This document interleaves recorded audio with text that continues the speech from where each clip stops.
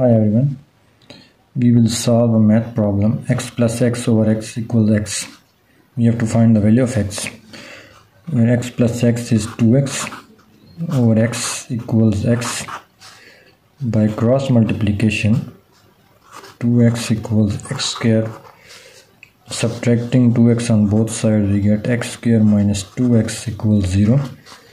By taking x common from both the terms, we left with x minus 2 equals 0, or either x equals 0 or x minus 2 equals 0. So we have two values of x, 0 and 2. But this value of x 0, we have 0 plus 0 over 0 over 0.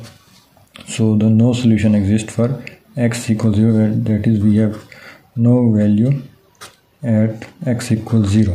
We cannot consider this value, we only take this value. So be careful while solving this. We can solve it simply that